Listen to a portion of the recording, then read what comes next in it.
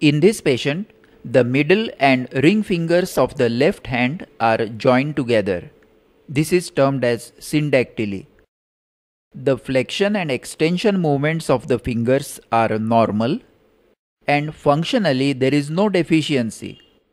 However, for cosmetic reasons, the patient may opt for separation of the fingers. Syndactyly is termed as simple if it involves only the soft tissues and complex if the bones are involved. In this patient, the terminal phalanges are bent towards each other and cannot be moved independently. The X-ray shows that the bones are closely opposed with a fibrous joint between them. So this is a complex syndactyly. Syndactyly commonly involves two adjacent fingers, but sometimes it may affect more than two. In this patient, we can see syndactyly of three fingers, middle, ring and little.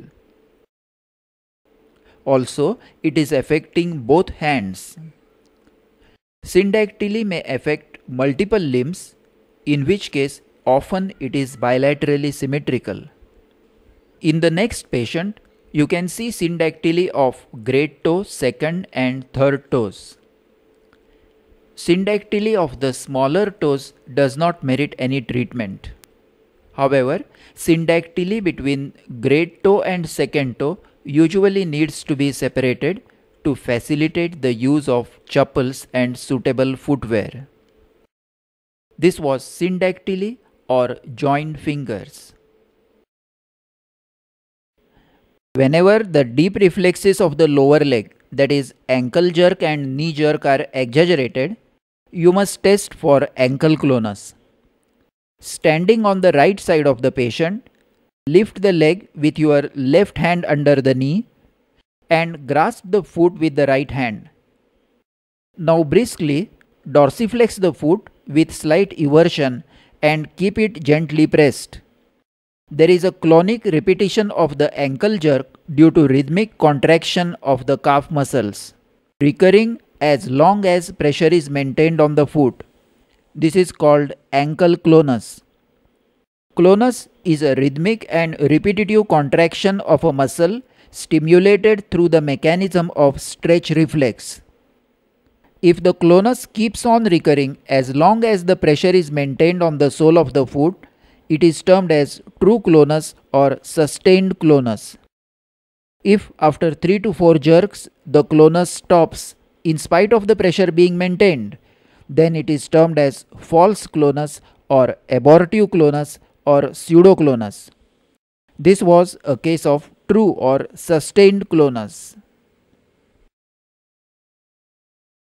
Observe the middle finger of this lady as she first clenches her fist and then releases it.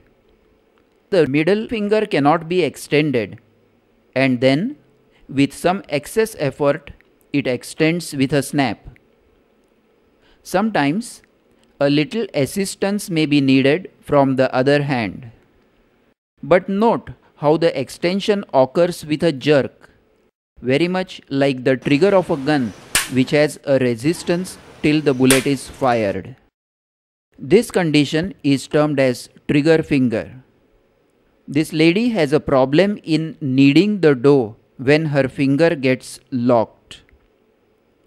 It results from narrowing of the sheath of the flexor tendon of the finger.